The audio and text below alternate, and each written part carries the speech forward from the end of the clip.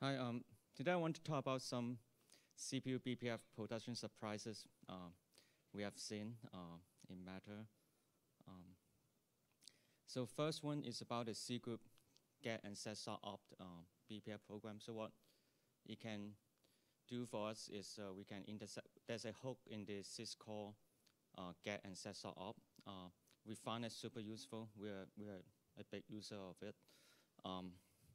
So one of the common use case we have is to create a matter-only socket options. So we do some special things for it.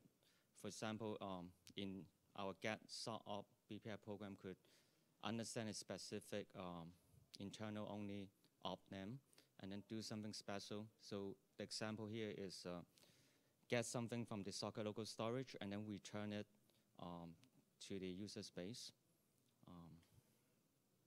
So it all works well. We tested in a lot of machines, like the whole cluster. It was working fine until one day, a random service tried to do something in a sub percentage, less than 1% of the fit, randomly doing something like this. Then it created an incident and it fell. And then we traced down because the BPF code path in the kernel return e-fault. Even if you go back to the earlier program, BPF program we have, it doesn't change anything in that particular option name that's causing this e-fault. The BPF program is not interested in it. It doesn't touch even anything, but it still create an unspecified error from the BPF code path. So what we told the team to do is for the option length larger than the page size, we have to set it to 0 so that the BPF code path will ignore this option name. This is a surprise for the BPF program users, right? Because they ask why only page size option name but not everything else. So if we look at the kernel implementation details, before the BPF get sort opt program get called, so the kernel does some preparation work before it calls the BPF program. So one of the things it does is, for example, for the get sort opt, one of the things it does in the kernel is it needs to allocate a kernel memory and then copy the whatever option names from the user memory to this newly allocated kernel memory so that the BPF program can read from this newly allocated kernel memory. And this allocation is limited to 4K. So if the BPF program doesn't change this option name back to something smaller than 4K, the kernel assume the BPF program didn't do something. It assumed the BPF program did something incorrect because the option length is inconsistent with whatever buffer it can read or write. So it return e-fault.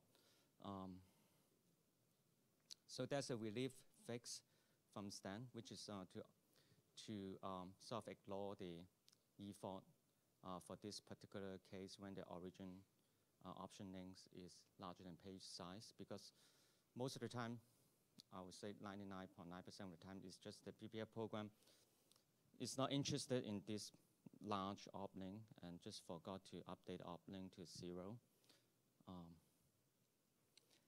So going forward, can we provide better user experience to the user? So if we go back to think about why we need to do kmalloc, because the BPF program cannot sleep, right? So the BPF program cannot directly read the user space, cannot directly read the option value in the user space memory. Because of that, then we need to allocate kernel memory for the BPF program to read.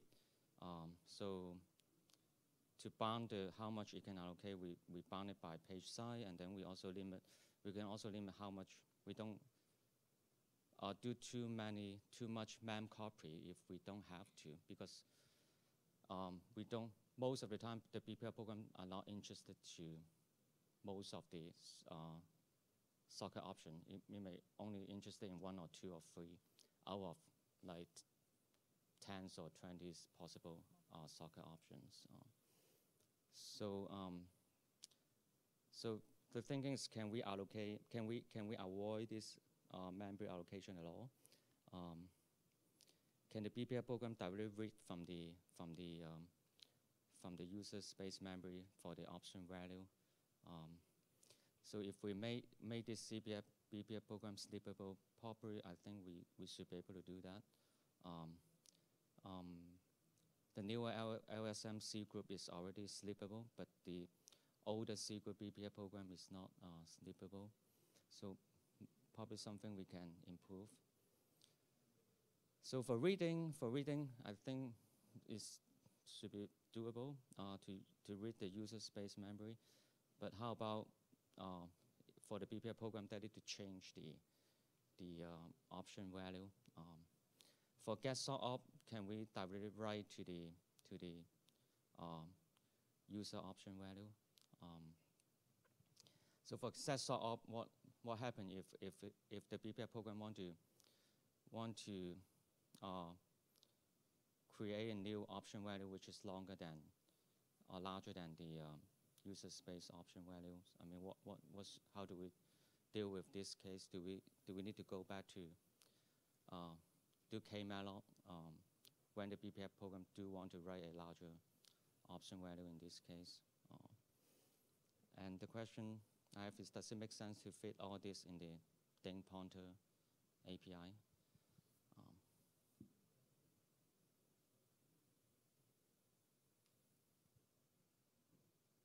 Comment, feedback?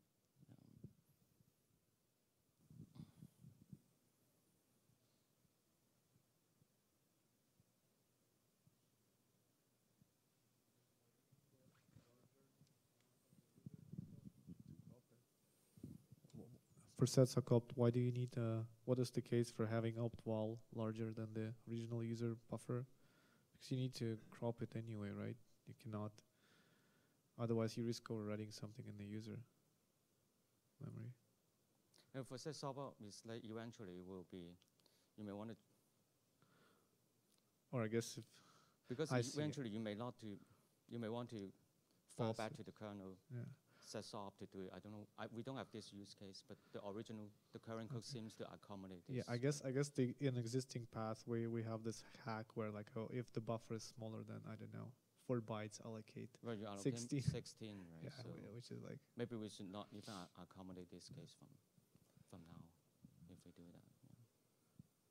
Yeah, but I think I guess maybe we need to think over it again, because right, remember when we started those sets of hooks, we still had this ugly thing where most sets of opt had this like get from user, put to the user, and there's been some rework to kind of unify all this, right? There is some abstraction right now we use, right? Sock something, which depending, it basically knows where the buffer is in the kernel, in the user space.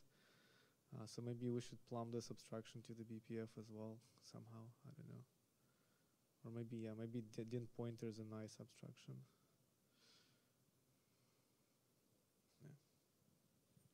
Right now, it's always writing to the kernel space, right? Yes. So if we check out the use case that the set op may create longer options, then can we always write to the user space instead? But it can fault as well, right? If you write to the user space.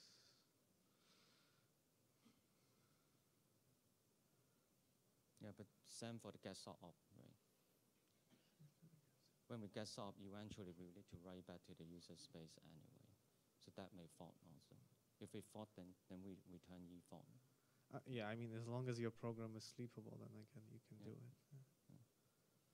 Yeah, I think all this better UI needs sleepable BPF in this place. Otherwise, it seems like there's a bunch of hacks we had to do, and then we're in this state. Yeah.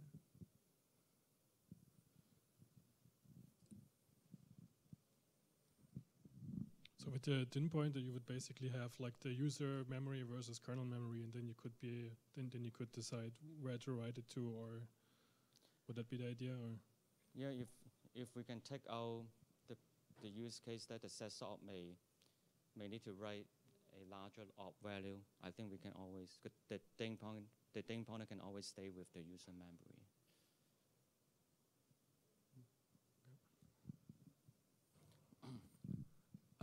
Sorry, do you want to write to the user memory? Yeah. What if another thread unmaps it? What if another one? If another thread unmaps the user memory? Yeah, but that will be the same case as whatever the kernel is doing also, right? Why is it different for the BPF program? Want to write to the user memory? Because you page fault from the kernel? But the kernel also, for example, if the kernel is handling the get sort op, the get sort will also copy to the user memory, right? How is it different? yeah, I don't think it's. The copy will what?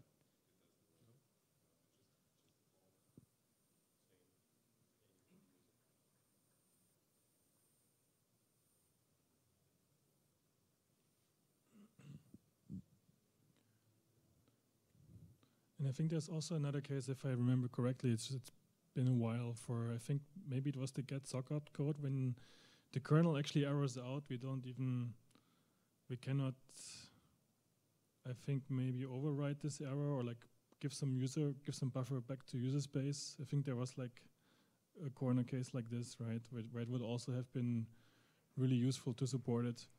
So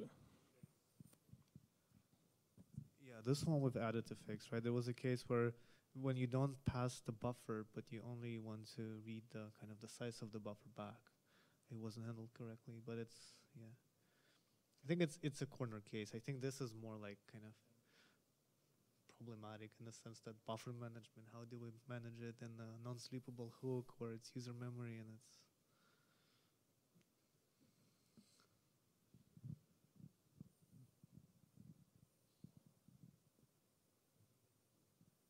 Okay. So after second one, which is the last one. So another one I want to talk about is the C group sort ops, so end with an S. So it's nothing related to the socket options. So it's a BPF hooks in the TCP stack. So what happened is it has a like 8-bit flags in the TCP socket. So essentially what it does is like if you turn a particular bit in this flags on, so the TCP stack will call you in some TCP state. So so here's all these possible callback flags that is available in the kernel. So, for example, when the state change from sing receive to establish or to some other closed state. So the one that I'm going to talk about, use it as example, is about the header options, write header options. So you can turn on a thread to say, I want to write some TCP header option for some of the packet. If you're not, after you're done, you can turn it off so that the TCP stack will stop calling your BPF program when you need to write some header, when you need to write the TCP header or send some TCP packet out. So here's the current API to, as a helper to set these flags.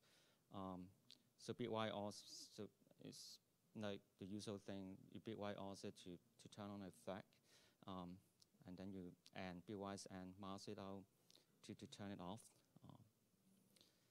So here's some use case to solve the problem. So so here are two different BPF program. So both of them is want to turn on the write header options flag for during the listen callback, so that both of the BPF program will have a chance to write its own TCP header options doing the three-way handshake. So, but one of the program A, after the three-way handshake, so it will get an established callback, right? Then program A say, hey, I still want to keep writing the header, so it keep it on. For program B, this typo. For program B, it say, okay, I'm not interested to write any more header options after the three-way handshake, so you turn it off. So the problem come in. So A run first, it keep it on, but B run later, it turn it off. Then it end up program A will never get the callback also.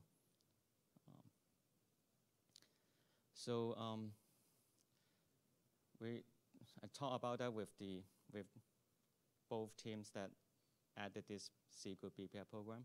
So end up we conclude that once a flag is on, we can never turn it off because we don't know whether there are other BPF program in front of it is interested in it or not. And then we store something in the socket local storage. So for each of this BPF program, it stores something in the socket local storage so they remember does it still interested in this callback for this socket.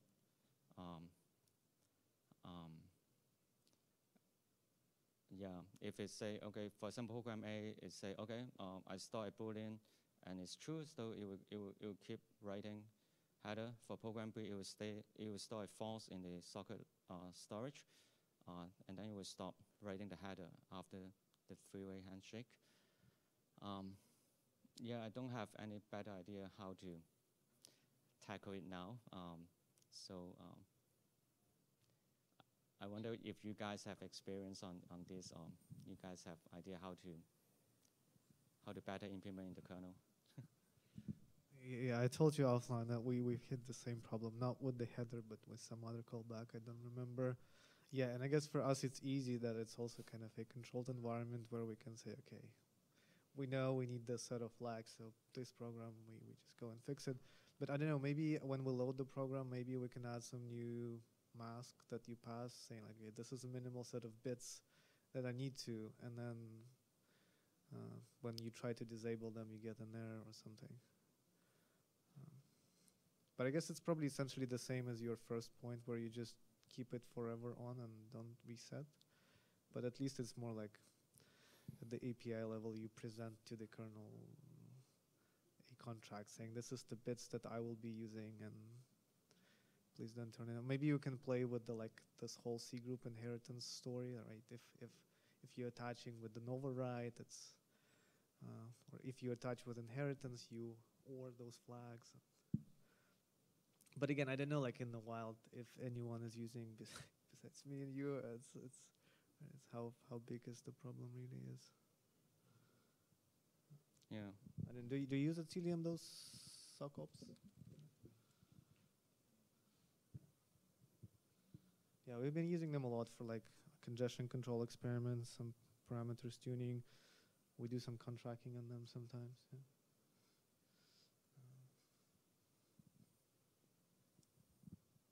I had a question about the BPF SK storage. Is that associated with just a socket FD, or is there like a key? Does the key also include attach type? Yeah, in this case, will be like each program will have its own SK storage map, right? So you know which SK storage map is look for its own Boolean. Yeah. So if there are two programs with the same attach type, would they get their own copy of the SK storage? They will have its own copy in the storage, yeah. So they don't interfere with each other.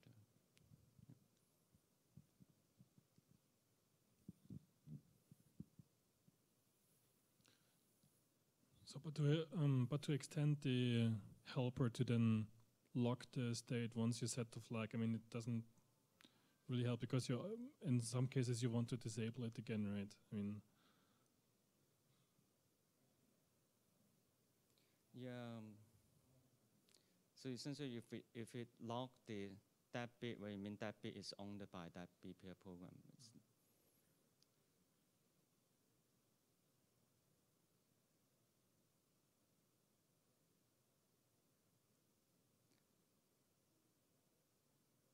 Yeah, but it come back to like, I think it's still come back to like if it's enabled, then it's always enabled. So let's say one program lock it, disable, and then lock it, then our program may do want to enable it.